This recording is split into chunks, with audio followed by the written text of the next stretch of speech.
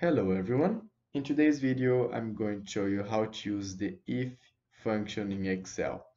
This function uses a logical test to evaluate if a condition is true or false, returning different values to each of these conditions.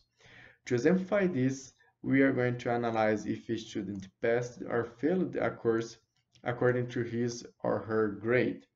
And let's assume that for grades equal or above 6, the student passed, and for grades below 6, the student failed the course.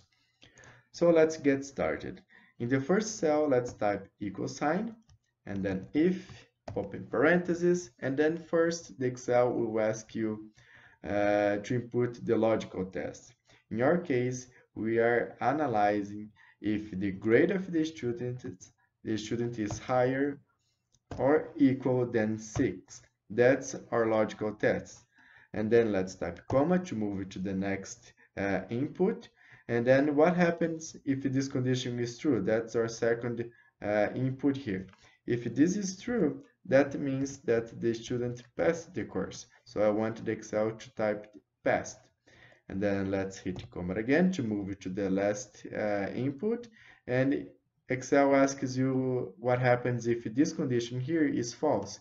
If this condition is false, that means that the student failed the course. And then let's close parentheses and then hit enter. If you notice here, for all the grades equal or higher than 6, we have labeled passed, and for all the grades below 6, we have labeled failed.